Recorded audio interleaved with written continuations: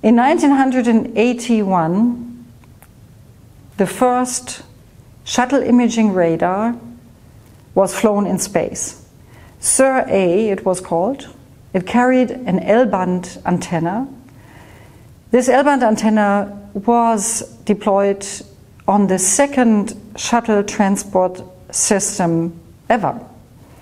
So it was indeed the second space shuttle mission that conducted this exciting experiment with an L-band antenna in space.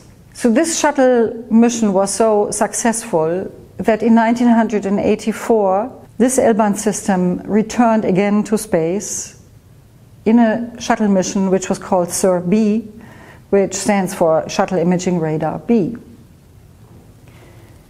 Based on these two shuttle missions, NASA developed the idea to deploy also a C-band antenna in the Space Shuttle payload bay. And through contacts between NASA and the German Aerospace Center, it was decided to also deploy an X-band antenna to have for the first time all three frequencies in space: X-band, C-band, and L-band.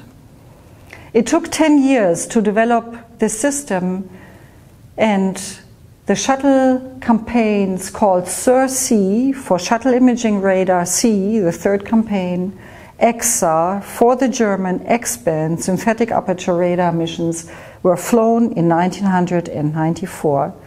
Each lasted 11 days in April and in October 1994.